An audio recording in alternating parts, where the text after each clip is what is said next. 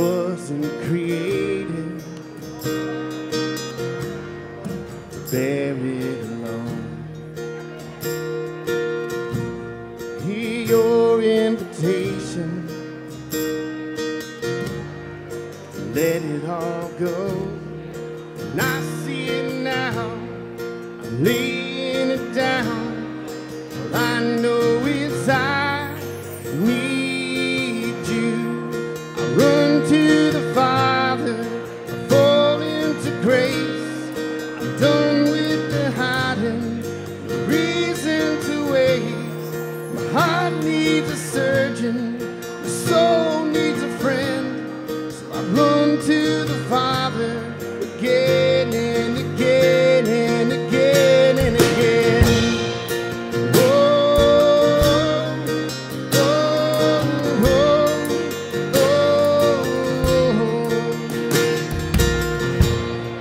It's all my condition. You had a plan from the start. Your son for redemption, the price for my heart. I don't have a context for this kind of love. I don't understand, I can't comprehend.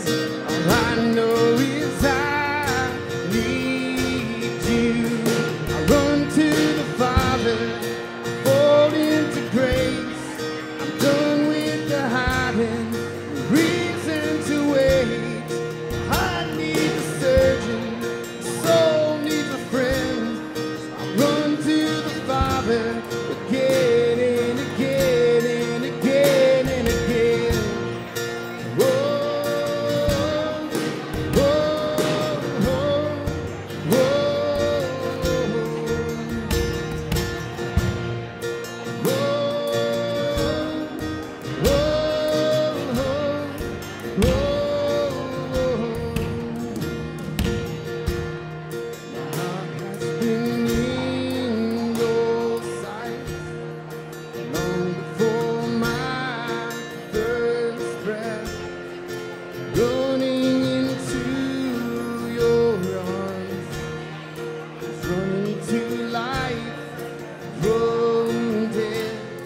and I feel this rush deep in my chest.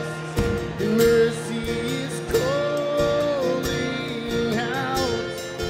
Just as I am, you pull me in. And I know that I need you. I run to the Father, I fall into grace. I'm done with the hiding, the reason to wait. My heart needs a surgeon, soul needs a friend. So I run to the Father again and again. I run to the Father, fall into grace. Done with the hiding, the reason to wait. My heart's found a surgeon, my soul's found a friend. Run to the Father again and again and again and again. Whoa, whoa, whoa,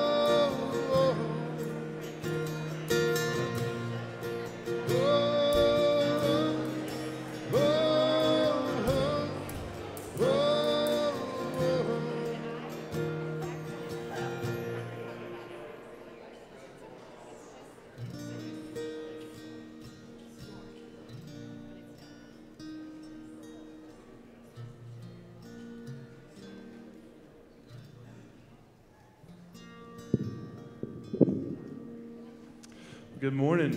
Welcome to Waypoint. Happy Palm Sunday to you.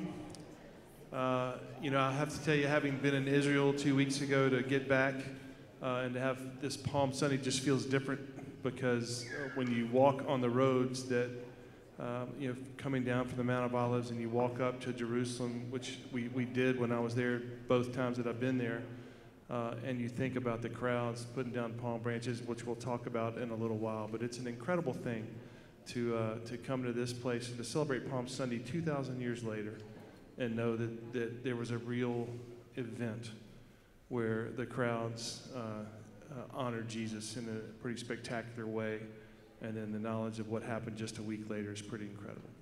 So as we come to this place this morning, let me just pray for us as we come together. Father, we thank you that we can run to the Father, that you are full of grace, and that your forgiveness knows no bounds, Lord, that you pour it out to us moment by moment for the forgiveness of our sins and also the salvation of our souls. And we just thank you for that. And I pray, Lord, as we come into this season with Palm Sunday and Maundy Thursday, Good Friday, and Easter next weekend, that you would turn our hearts toward the cross, that you would help us to see the places in our lives, the doors of our hearts and minds that need to be opened to you, to the Savior. And Lord, we just ask you to come in today, and that you would do what only you can do inside of us, and together as a community, we thank you. We pray all this in Jesus' name. Amen. Let's stand up and worship.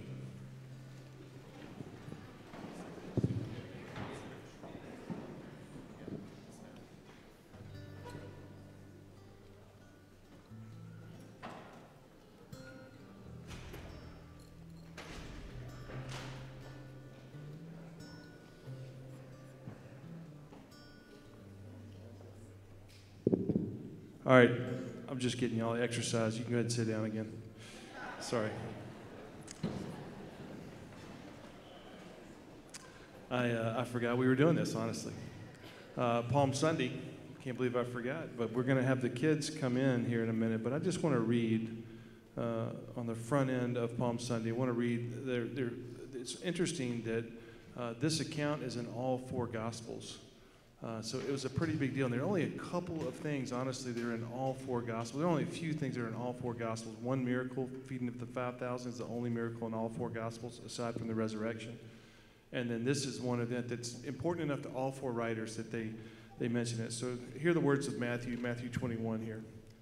As they approached Jerusalem and came to Bethphage on the Mount of Olives, Jesus sent 2 disciples, saying to them, "Go to the village ahead of you, and at once you will find a donkey tied there with her colt by her. Untie them and bring them to me. If anyone says anything to you, tell him that the Lord needs them, and he will send them right away." This took place to fulfill what was spoken through the prophet. "Say to the daughter of Zion, see, your king comes to you, gentle and riding on a donkey, on a colt, the foal of a donkey." The disciples went and did as Jesus had instructed them. They brought the donkey and the colt, placed their cloaks on them, and Jesus sat on them. A very large crowd spread their cloaks on the road, while others cut branches from the palm trees and spread them on the road. The crowds that went ahead of him and those that followed shouted, "Hosanna to the Son of David. Blessed is he who comes in the name of the Lord. Hosanna in the highest." When Jesus entered Jerusalem, the whole city was stirred and asked, "Who is this?" The crowds answered, "This is Jesus, the prophet from Nazareth in Galilee." I just invite y'all to just reflect on that passage as we sing together. And you can stay seated, and we're going to let the kids come in and bring the palms in.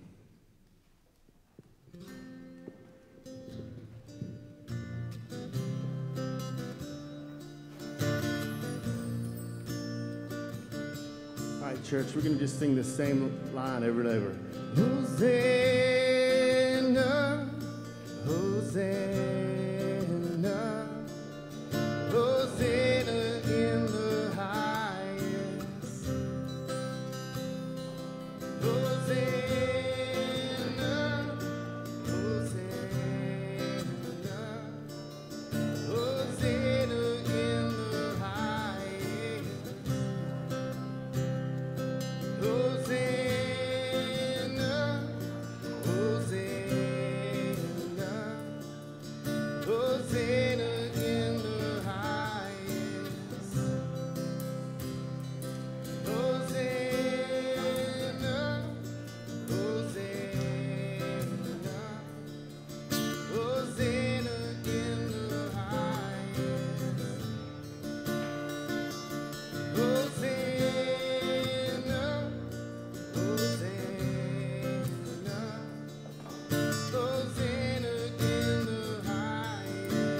Church, can you stand with us? Hosanna, Hosanna, Hosanna in the highest. Sing, I sing the King of Glory. I see the King of Glory coming on the clouds with fire. The whole earth shakes, the whole earth shakes. Yeah. I see His love and mercy. I see His love and mercy washing over all my sin. The people sing, the people sing, sing Hosanna, Hosanna, Hosanna, Hosanna in the highest. Hosanna, Hosanna, Hosanna in the highest. See a generation. I see a generation rising up to take their place with selfless faith, with selfless faith. See a near revival. I see a near revival stirring as we pray and seek. We're on our knees.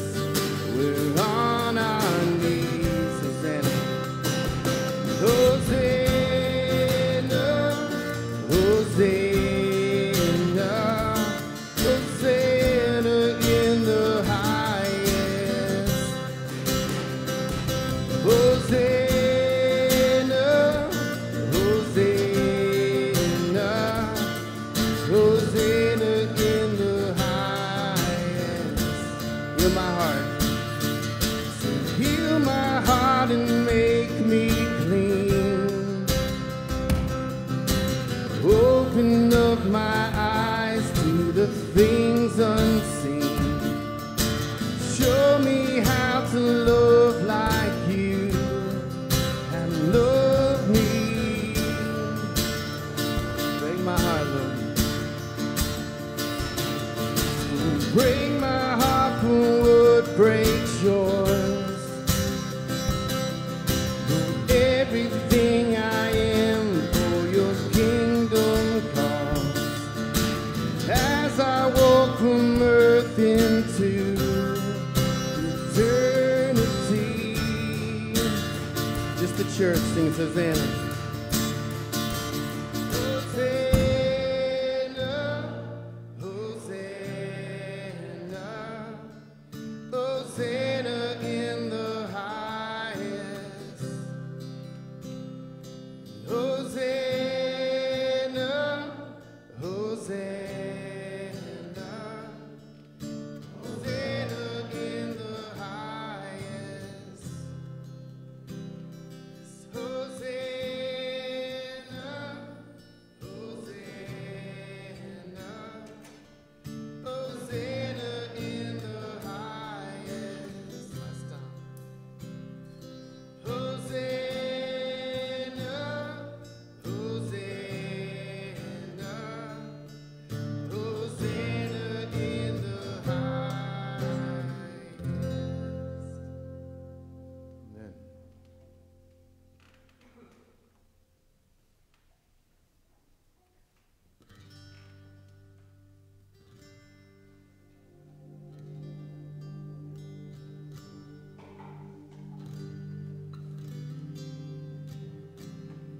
Probably wondering why this door is in the middle of the room. Yeah, Wes isn't wondering why. Neither is Chip, because they put it there. So we get this knock, this call, this invitation to be with the Lord. He says, "I knock, and if you open the door, I'll come eat with you." Some translations say sup with you. Sup. Anyway. So, so somebody comes over and knocks on our door and they're ready to eat with us. Do we have space at our table? Do we open the door and invite them in? Do we open the door and invite the Lord into our table, as messy as it may be? Whatever we've prepared, whether that's just leftovers or fend for yourself type dinner. So this song is just about making room for the Lord in our lives.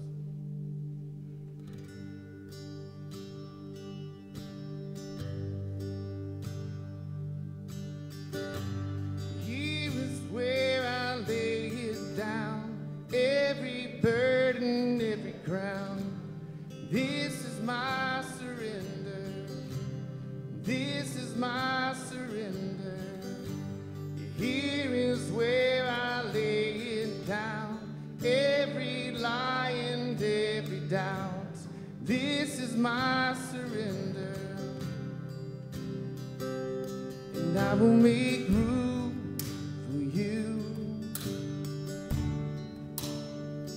Do whatever you want to. Do whatever you want to, Lord. And I will make room.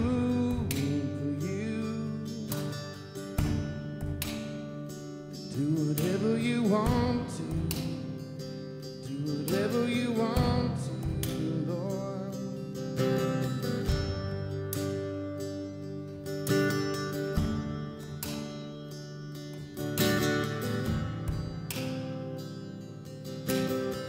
Here's where I lay it down. Here is where I lay it down, every burden, every crown. This is my surrender. This is my surrender. Here is where I lay it down, every lie and every doubt. This is my surrender. I'll make room. And I will make room for you. Do whatever you want to. Come do whatever you want to, Lord. And I will make room for you. Do whatever you want to. Just do whatever you want to. Sing it again, church. And I will make room for you. To do whatever you want to. And do whatever you want to, Lord. Yes, I will make room for you. Do whatever you want to. Do whatever you want to.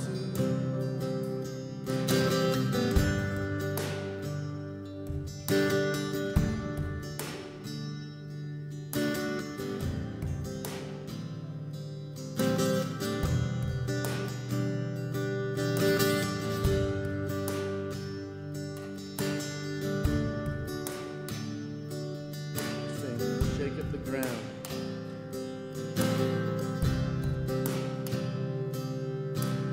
Shake up the ground of all my traditions, break down the walls of all my religion. Your way is better, oh, and your way is better. Come shake up the ground of all my traditions, break down the wall of all my religion. Your way is better, yes, your way is better, Lord. Come shake up the ground of all my tradition, break down the walls of all my religion. Your way is better, yes, your way is better. Come and shake up the ground of all my tradition.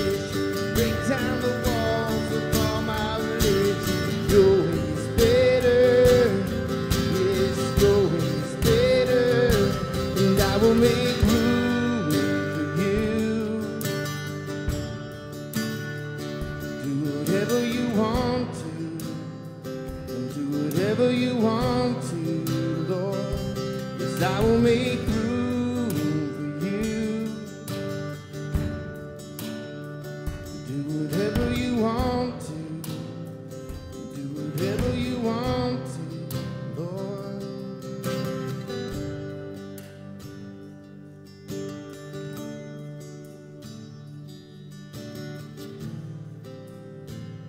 Here's where I lay it down.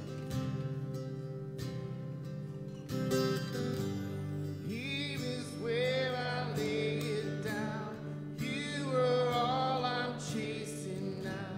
This is my surrender. This is my surrender. Here is where I lay it down. You are all I'm chasing now. This is my surrender.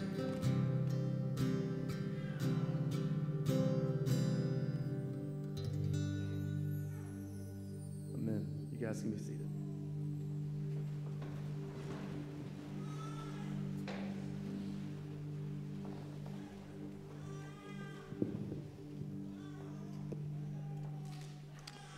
Again, welcome to Waypoint. So glad you're here this morning. Thank y'all for that song. That's a great Palm Sunday song. Here is my surrender. Just good to be in this place together. A few announcements for you. I don't know how that one got back up there, but I'm going to. The spring luncheon for the women is going to be next 2 Sundays from now. So on the 16th at 11:15 a.m. in Belk Atrium. I know that Jessica sent out emails to the ladies. If you haven't gotten that, please let us know. But would love for you to come to that. And that's just a chance for the women to gather and to talk about kind of coming out of the retreat that we just had, kind of where we're headed in 2023 with women's ministry. Be a great chance to get to know some women if you're looking to do that. So 11:15 in the atrium, and we'd love for you to sign up. You can hit that QR code in the middle of the plate, or you can see it on the Wednesday email, and or it's also on the placard out there if you want to sign up that way. Would love to just mention a couple of events coming this week. Ten and Bray is a service that has to do with basically kind of the darkness and heading into Easter weekend. And the idea is that we'll have a candlelit service. We did this last year for the first time on the porch. It's just a great time to be together. I want to encourage you to come. I will tell you there's limited space in the proceedings, so we would love for you to register so that we'll know how many seats to put out and how to arrange everything. But we'd love for you to come and join us at 7:17 on Thursday. And again, you can hit the QR code. It's in the Wednesday email. It's also out there.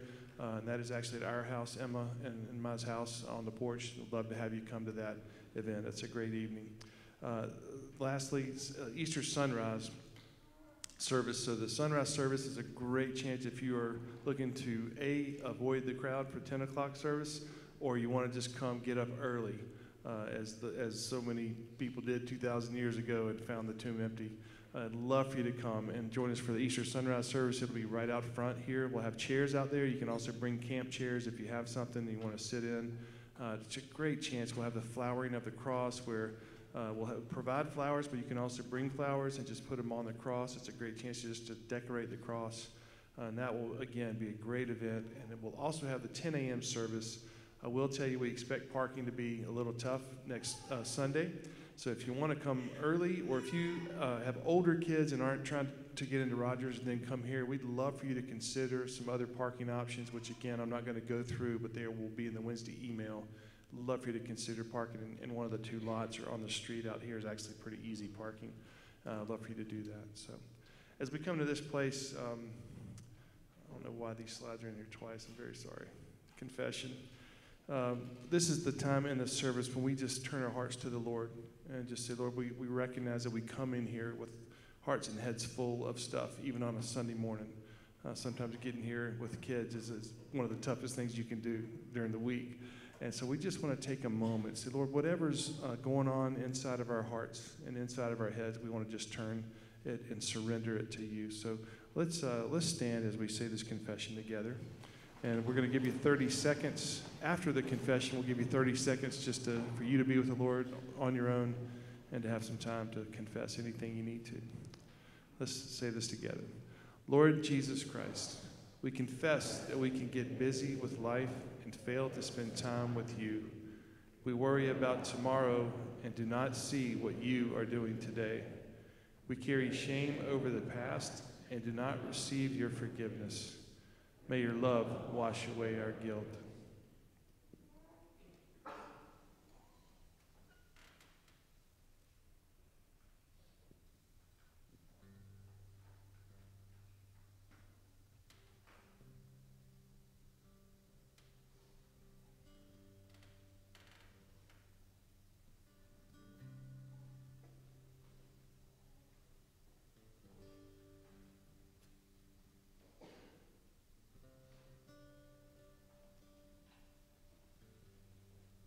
Lord Jesus, here is where we lay it down.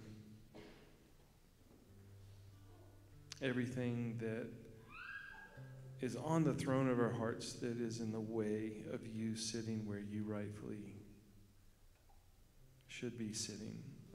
We just ask, Lord, that you would remove it from our lives and remind us of your place. And so, Lord, we just say, here is our surrender. And we thank you for the grace that you give us. In the midst of confession, you come right behind us with a wave of grace and forgiveness to wash it away. We thank you for your faithfulness, Lord, and we thank you that we can come to you, the God of the universe, who knows our name and cares about what's going on in our lives. And we thank you for all of this in Jesus' name. Amen. You can be seated.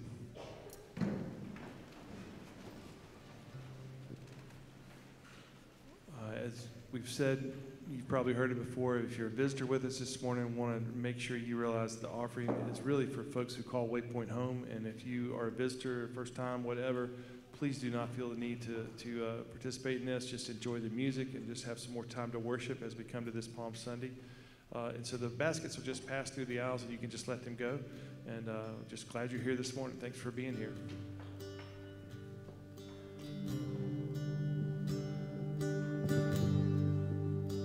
Are you hurting, broken within, overwhelmed by the weight of your sins? 'Cause Jesus is calling. Have you come to the end of yourself? Do you thirst for a drink from the well? 'Cause Jesus is calling.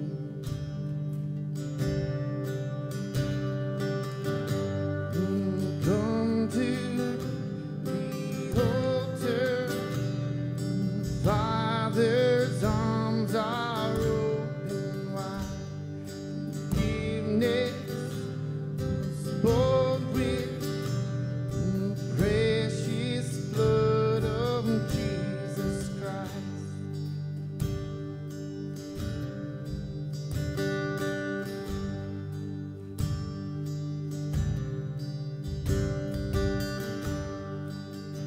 Leave behind your regrets and mistakes. Come today, there's no reason to wait. 'Cause Jesus is calling. Bring your sorrows and trade them for joy.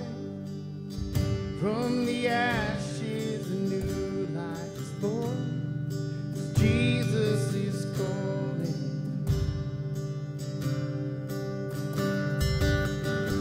Oh, come to the altar. Father's arms are open wide. Forgiveness is bought with the precious blood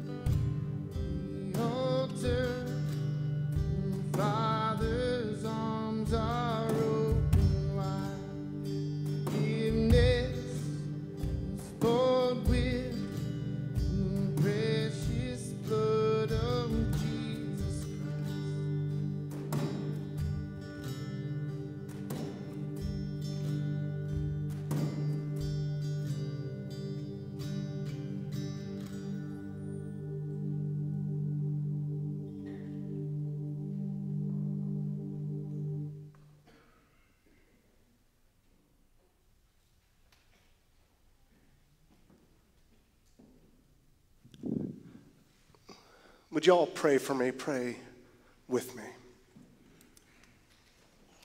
Father God, we come to you.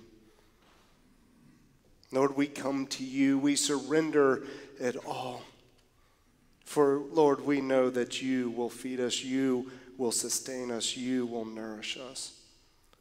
Lord, you say that your word is the bread of life. And so, Lord, I ask that you would speak this morning to our hearts. You would speak to my heart. That we would know that we are loved by you. So, Lord, I pray that the words of my mouth and the meditations of all of our hearts would be pleasing unto you, O God, Redeemer, Savior. We love you. We thank you for the time here. Amen.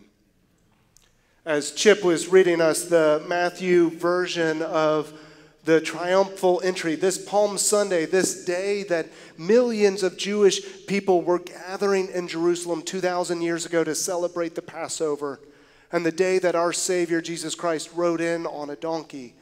He closed with a line I have never noticed before, and I was not prepared to preach on, so we're going to see where this goes.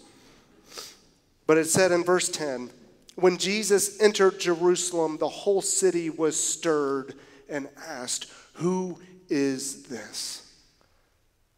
Allow this moment to stir your heart. Are we stirred by this? Or do we just watch children processing in with palm branches and think how cute it is and go on home to another Sunday? What would it look like to allow Jesus Christ to stir your heart? See, he's coming in. He was riding into a donkey. He was heading into Jerusalem, to his hometown. The first place he rode into was the temple, the house of God, his home as the Son of God. He was heading towards his home. And he was coming there. He was coming into the home, and in Luke's version, as I was realizing the city was stirred, how it describes Jesus, as it says, as he looked over the city of Jerusalem, he wept. He wept. 2 times in Scripture, Jesus weeps. That is captured of Jesus weeping. One time, when his friend Lazarus has died, he wept. The God of the universe weeps over death. The tragedy we feel. If you've lost a loved one, if you've experienced the death of a marriage, of a friendship, Jesus weeps with you. And then he weeps when he looks over the city of Jerusalem. When he comes into this city on Palm Sunday, when everybody's waving branches and saying, "Hosanna, Lord, save us," Jesus doesn't get all excited. He weeps for this city. Because he says in verse 41 of chapter 19 in Luke, it says, as Jesus approached Jerusalem and saw the city, he wept over it. Because he said, if you, even you, had only known on this day what would bring you peace. So I want to invite you to picture this door as the door of your home, the door of your heart, that Jesus is riding into town, coming into your home, into your heart, and he's standing there knocking on the door. What's it like on the other side? What do you have locked behind the door? Is it healing? Well, what do you have locked behind there? What's going on inside your home, inside your heart? And what would it look like to allow him to enter in? See, today's verse, today's passage we're going to look at comes to us from Revelation 3:20. And maybe you've heard this verse before as an invitation, as an evangelistic invitation, where it says, Jesus says, "Here I am, I stand at the door and knock. If anyone hears my voice and opens the door, I will come and eat with him, and he with me." What is the door of your heart? What is the door that is locked that Jesus is standing on and asking, "Let me in. Let me in. Let me begin to feed you and sustain you and nourish you and transform you." But I think it's important for us as we look at this verse this morning to understand, where does it come from in Scripture? to kind of zoom back and see the full passage of where this is. Because Jesus is talking about more than just standing at our door of our hearts. This comes to us from Revelation, where Jesus is writing 7 letters to churches. And so he's actually standing at a church door when he's knocking. And this is what he writes, and John captures Jesus saying in Revelation 3. He's talking to this church of Laodicea. And he says, "To the angel of the church in Laodicea I write, these are the words of the Amen, the faithful and true witness, the ruler of God's creation. I know your deeds, and that you're neither cold nor hot. I wish you were either one or the other, so because you are lukewarm, neither hot nor cold, I'm about to spit you out of my mouth. For you say, I am rich, I've acquired wealth, and do not need a thing. But you don't realize that you're wretched. You don't realize that you're wretched, pitiful, poor, blind, and naked. I counsel you to buy from me a gold refined in the fire so you can become rich, and white clothes to wear so you can cover your shameful nakedness, a salve to put on your eyes so you can see. Those whom I love, I rebuke and discipline. So be earnest and repent. Here I am. I stand at the door and knock. If anyone hears my voice and opens the door, I will come and eat with him and he with me." That's where the invitation is coming. Jesus is saying, here I am. In fact, that Greek word that is translated, if you've got your NIV Bible, it's translated as here I am. It can also be translated as look, see, or if you've got an ESV Bible, a closer translation is the word behold. Behold, I stand at the door and knock.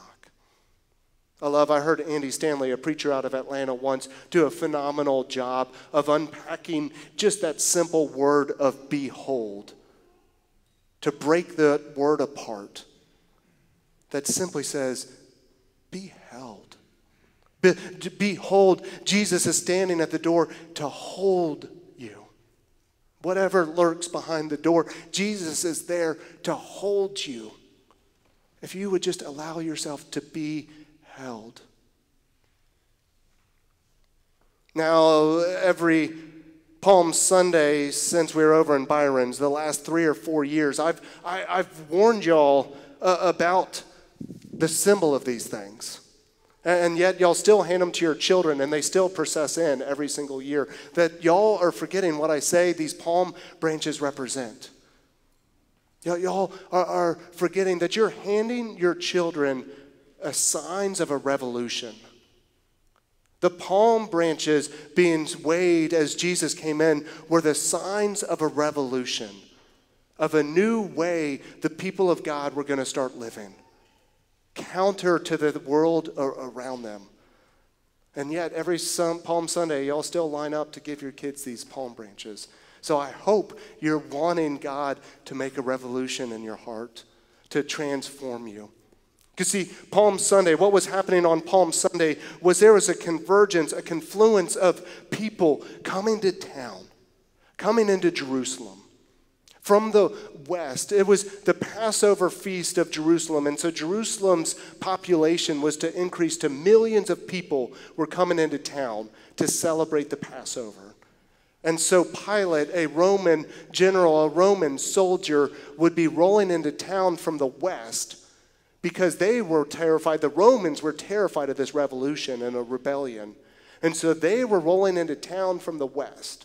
And Pilate would roll in on a white stallion with his army behind him with swords and shields and power and might. And then the people in town were getting excited because all of a sudden it was like the Super Bowl and everybody was coming to town. So the merchants were getting excited and they began to flood the temple courts. And the merchants were thinking, man, this is my chance to make some money. It's time to make hay. Let's get to work. So the town was flooding with people. And that's the moment when Jesus comes in from the east. And he went on a white stallion. He was on a donkey. And his people weren't carrying swords and power and might. They were carrying palm branches and crying out, Hosanna, which literally means save us.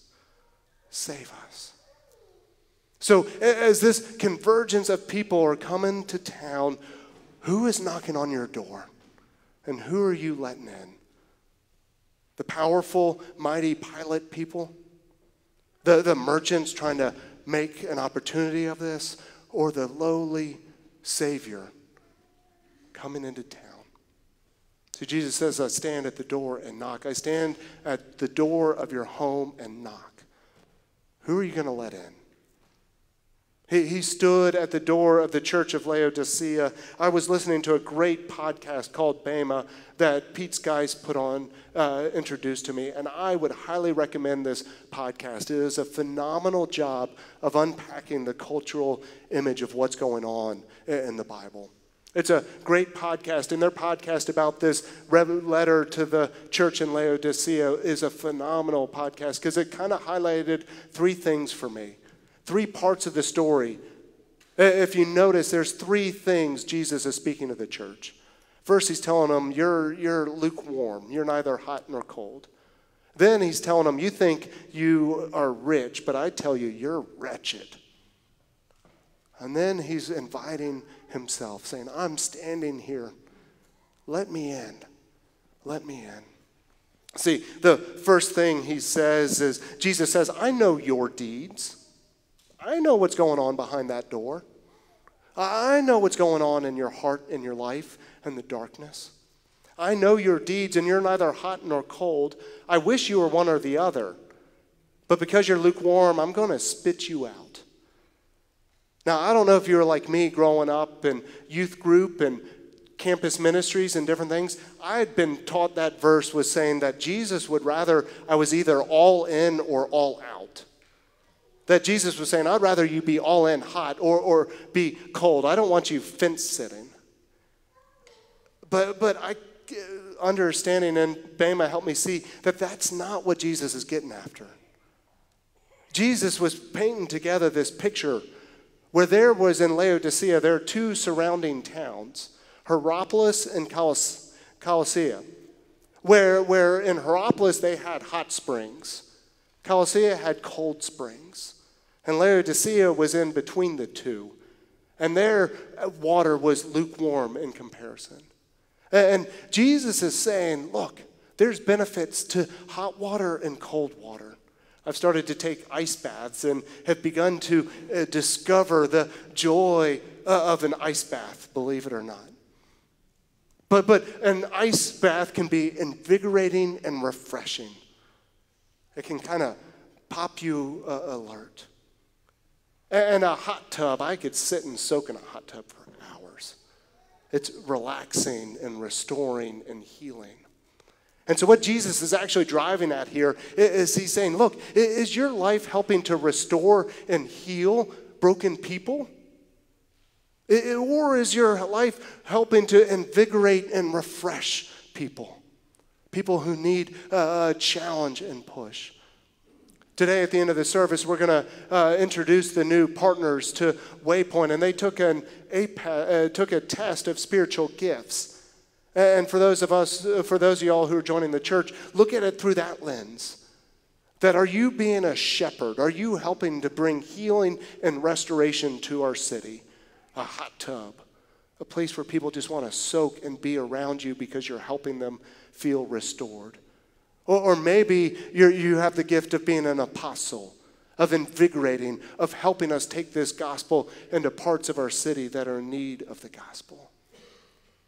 See, Jesus is challenging the church of Laodicea, challenging us, saying, are you going to be a place of restoration, or are you going to be a place that refreshes people and invigorates them? Or are you just going to be a lukewarm church, just going through the motions? And then from there, Jesus goes on and says, you say, I am rich, I've acquired wealth and don't need a thing. See, what happened was there was a giant earthquake in the region, in Laodicea, and all these cities were kind of destroyed by this earthquake.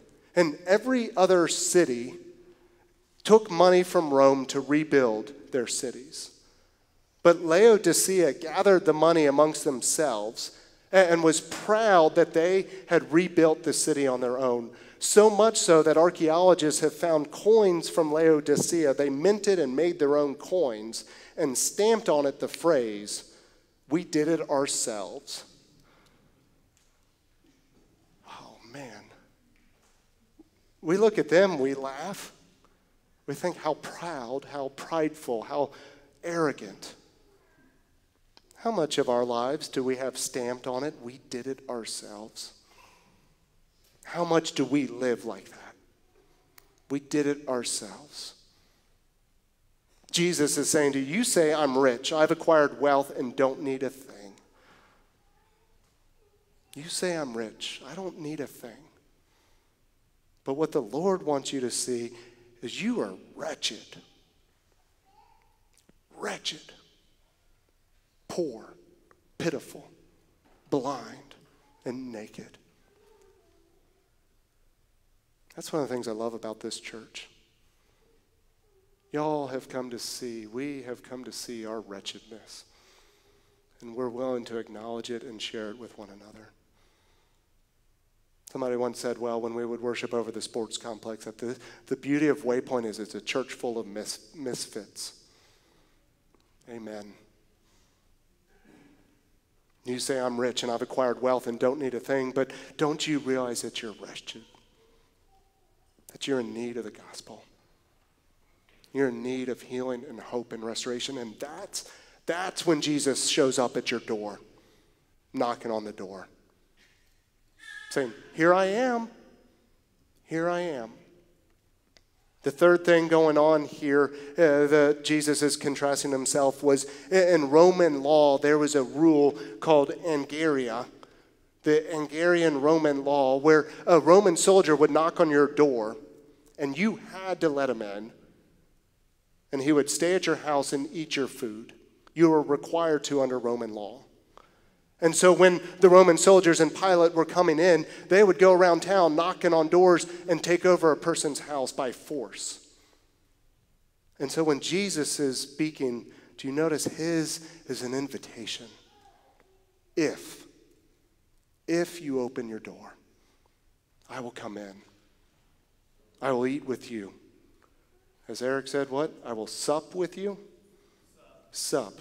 And not like the teenagers sup. It's dine, it's eat. It's commune is actually the Greek word. It's the same word Jesus uses at the Last Supper when he says, "This is my body broken for you. This is my body I give to you." He wants to dine with you. So my question, Waypoint, is how far into your home are you inviting Jesus? How far into your heart are you inviting Jesus? I love this image I've had of picturing your house like one of these kind of mid-century modern sort of homes. This is like Lindsay and I's first ranch house we lived in Beverly Woods. You know, where that front room, that kind of fancy living room, you know when you'd go visit your grandma and she would have that front room with the piano in it and that sofa you weren't allowed to sit on because it was white? The super fancy kind of room. Are you allowing Jesus into that kind of formal living room on occasion? Christmas and Easter, and you're here Palm Sunday? Just the formal, you know, when you show up at a person's house and you're just all hanging out in that kind of formal room making small talk and then moving on? Or are you allowing him to go a little bit deeper into your den? You know, when people would kind of gather around, you gather together in your den around an event to watch, like the NCAA. It's more relational, but it's also kind of just situational based. You're inviting Jesus to just kind of come in when you need him. Something to do, something to watch, something to be around. Or are you inviting him all the way back into the kitchen table? Into the kitchen table to sit there and laugh with you and to sit there and weep with you. We had one of the best dinners of our family on Friday night. My mom's in town, and just watching my kids and my wife and I, we were just laughing over the dinner table. Are we inviting Jesus into the dinner table? An intimate place where we're known, where it's familial. And how far are we allowing the people around us to come into those places? To go just a little bit deeper into it. Because see, the amazing thing about Jesus is he stood at the door with a basket of food that he wanted to feed us. I come in and I dine with you. I sup with you. I eat with you. There's a great book called Nourish by Mark Moore that he describes that we worship a God who feeds us. And he writes and he quotes in that book, he says, he quotes God in this sort of sense. He says that I'm not a God who you have to feed. You don't feed me. I feed you. Mark unpacks it further. He says, look, you look through all of human history, and what we've found are examples of people who try to feed their God. That we know about the Aztec and the Mayan culture that tried to feed their gods through human sacrifice. And they had temples that in many cases fed their gods. And the ancient Greeks and Romans, paintings and pottery depicted feasts for their gods. Norse and Celtic traditions were all full of God-feeding efforts as well. Everywhere we look throughout the ages and cultures, the similarities are shocking. We see people who seem to have a need to feed their gods. We did it ourselves. But God's plan ever since Genesis was to feed us, to save his people. He wants to feed your hearts. He stands at the door and knocks and wants to feed your soul. Whatever lurks behind the door is because you are hungry. Hungry for the Lord. That his body broken for you, his blood shed for the forgiveness of your sins might feed your soul. If you would just allow him to come in. So what happened to the church in Laodicea? The beautiful part of the church of Laodicea, of the 7 churches, this one actually was refreshed and renewed and restored. This is an archaeological dig they found of that early church. Those columns there. But the thing is that the early church in Laodicea was somebody's home. It was a private dwelling place.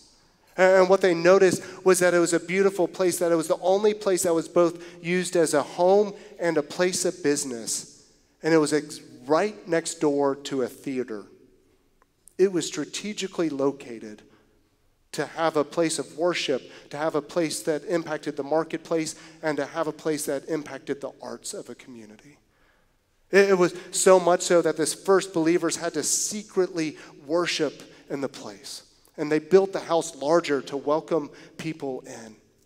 And that from there, the church in Laodicea began to flourish and grow and impact the world. There's an early church council in Laodicea in the 300s in which they gathered, and there was the time in which they decided what books of the Bible would be in our Bible.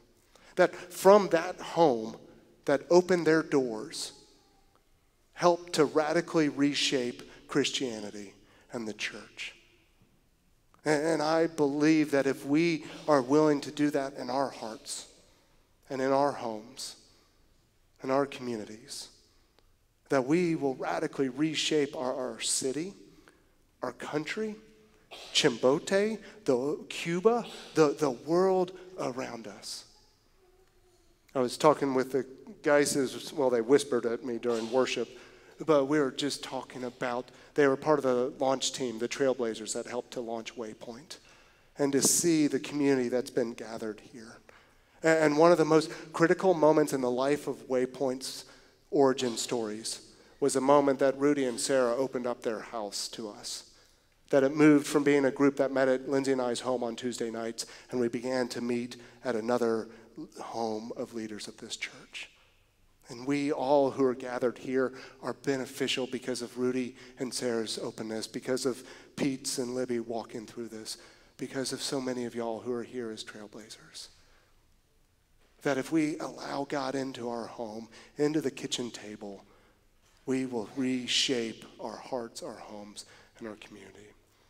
Thanks be to God. Amen.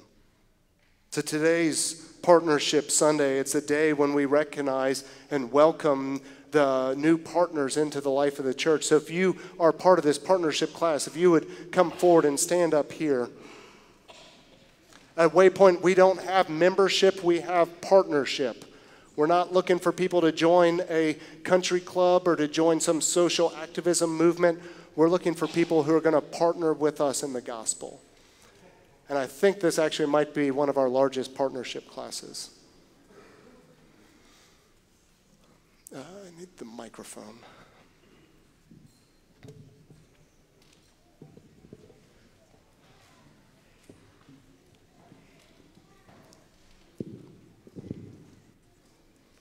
Eric, how long a cord did we make? It's long enough? All right. So I'm going to just invite y'all, if y'all would just introduce yourselves, introduce your children. We got a sleeping baby, so we're going to try to see if we can, oh, no, I just spoke, its eyes open, sorry.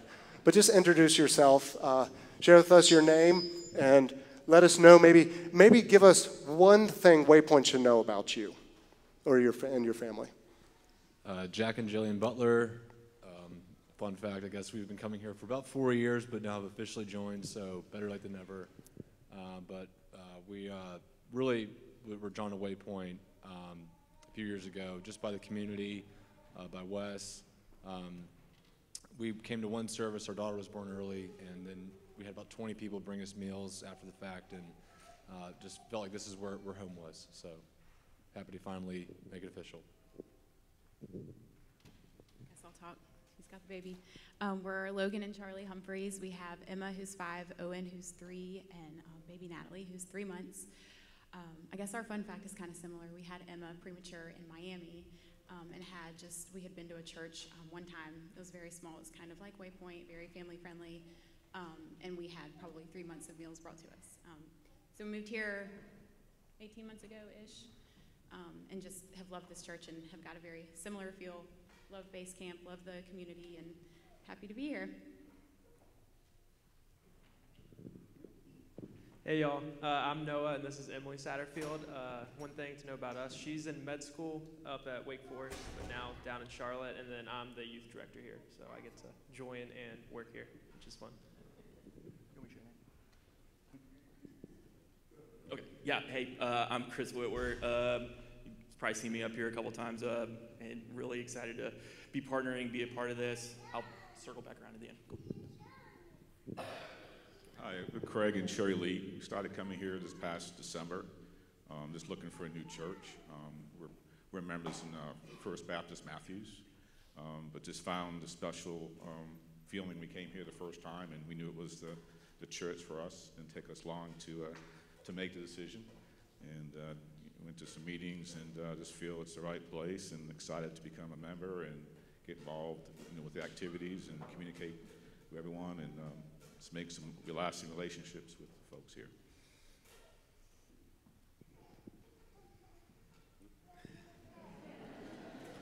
Good morning. I'm Sumter Cox, my wife Ellen, my oldest Sumter the third, and we have a shy one on the second row here, Charlie, who's 10. We started coming a year ago next Sunday. It was our first visit to Waypoint, and immediately upon walking out, we knew that we had found a home, and are so grateful and appreciative of this community and the opportunity to plug in with this group and become partners. Thank you. Good morning. My name is Wes Hodges, and this is my wife, Katie Hodges, and this is Gabriel Hodges, and we have a 8-year-old daughter, Hazel, who's in base camp, and I think Jaron is back there coloring. He's our middle. But we relocated from Atlanta back in 2019, and obviously it was a tough time to find a church with the pandemic and everything. But anyway, we were invited to come to Waypoint, and just the connectivity of the people, we immediately got plugged in and made some great friends, and so it felt like home for us, and so we look forward to to give, offering our gifts that we have to this church and growing together. My name is Scott King, and this is my wife, Catherine, our son, William, who's 5 months, and then we've got Everett and Ellie Reed in base camp.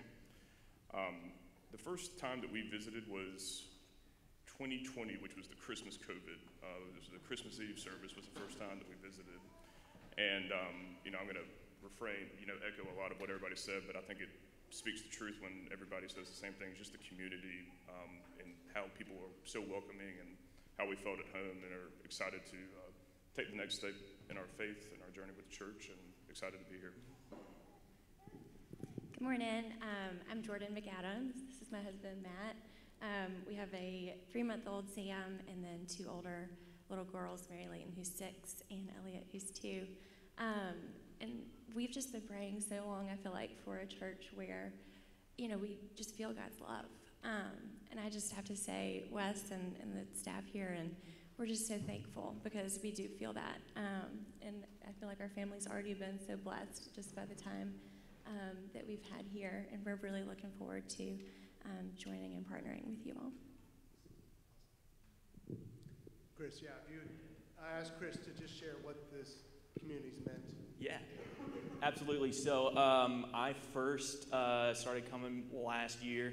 Happy to share my story with you guys, the longer version anytime. But, coming out of COVID, I'm, single. The last church I was at, it was, hey, worship at home. Let God find you at your family. When you don't have a family, it's kind of hard for that to happen. And it was really difficult for me. I've been friends with Eric for a long time, and he invited me to come to Waypoint, and I had this text message way too early to be this serious on a Sunday morning, but it was basically like, hey man, I'm coming because I trust you, I trust Chip. We had known each other for a long time, but I don't want to be there. And his response to me was, my mom and dad are going to be there, they love you, they're going to look forward to seeing you. And it was like, okay, I got to come. So showed up, I was here. Wes decided to start that morning. I think we were in Matthew, and he said something kind of offhand that blew me up. It was, hey, we're reading Matthew, and if you're interested, you can do this in a month with us. So I took it, I ran with it. I started reading Matthew, then went into all the other Gospels, started over. It was what I needed to set myself on fire. And when he asked me, why do you want to be a partner? It's, because I don't think my story's unique. I don't think my story's even special. So for all the people that are like me, that need the loving face, just the somebody that is going to be that thing that gets them in the door, I want to partner for that. Yeah. Thank you. All right. Hearing their stories, they have gone through a process where they have written out their faith stories.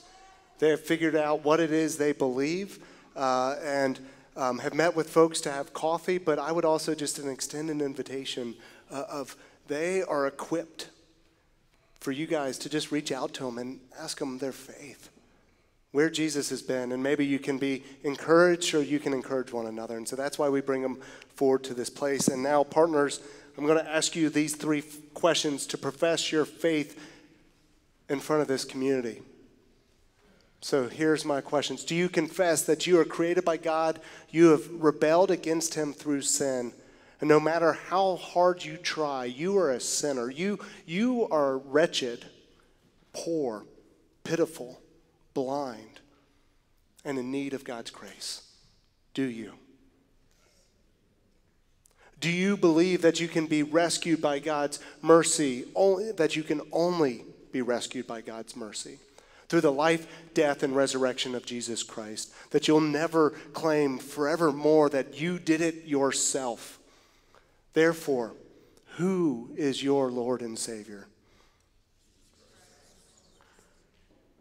Do you surrender yourself to the Holy Spirit as a partner in this mission, acknowledging his calling to use you in the life to further his kingdom, to act as an apostle who leads the gospel out into our community, to speak as a prophet, speaking God's truth even when it's difficult, to act like an evangelist wanting to connect others to the good news, and to serve as a shepherd caring for the flock, to read the Bible in order to teach others the good news of the gospel, to be a place of refreshing, healing, restorative work in our city, and to be a place that brings invigoration and excitement around the gospel.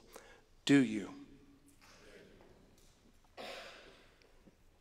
I was going to challenge y'all to take a knee, but seeing all these babies, I'm going to pause on that. So in your mind, I want you to picture taking a knee.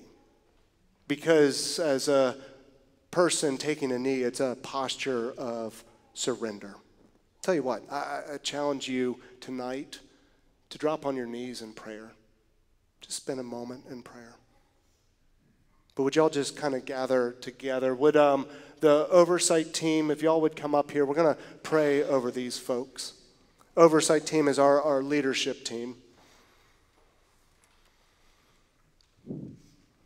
And just lay hands on one another.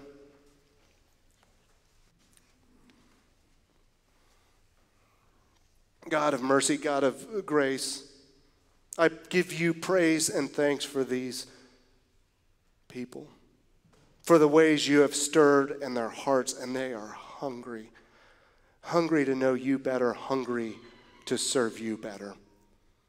I pray over their homes. I pray that they would be open places where people hurting and lonely can feel welcomed. I pray over their hearts that you would do a mighty work in them. And I pray over our city that it would be ready for what your Spirit's wanting to bring out of this place. We give you praise and thanks. Amen. So here's my challenge. There are, with y'all, by the way, there are 4 people who couldn't be here today.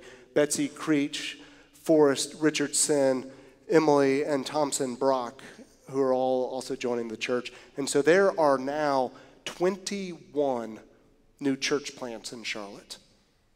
You have been equipped to be a church, to be that home for other people in our city. So as you go home, make sure you're carrying the love of Jesus Christ with you. Amen. Waypoint, if y'all would stand up for the coordinates.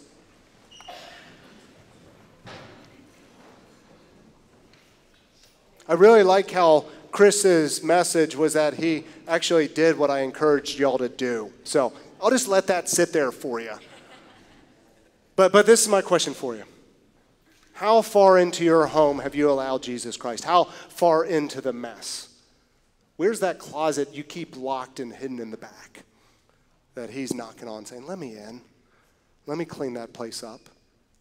And my challenge for you is, in order to let Jesus into your home, look around here and just invite 2 people to have dinner, to come around the table. Jesus said, where 2 or 3 are gathered in my name, I am there with you. So what would that look like this week?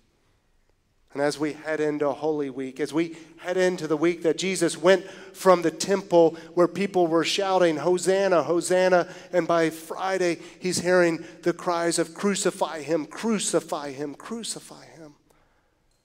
I challenge you to be with us Thursday night and then gather together Sunday morning that we might claim he is risen. He is risen indeed. So may the God, our Father who created you, watch over you. May he protect you. May he shelter you. May he be a place of refuge in this crazy world. And may Jesus Christ, the way, the truth, and the life, show you the way back home to that Father's love. And may the Holy Spirit fill you with the love and the joy and the peace you need this day and forevermore. Amen. You guys, y'all have a great Sunday. I look forward to worshiping with y'all on Easter morning together.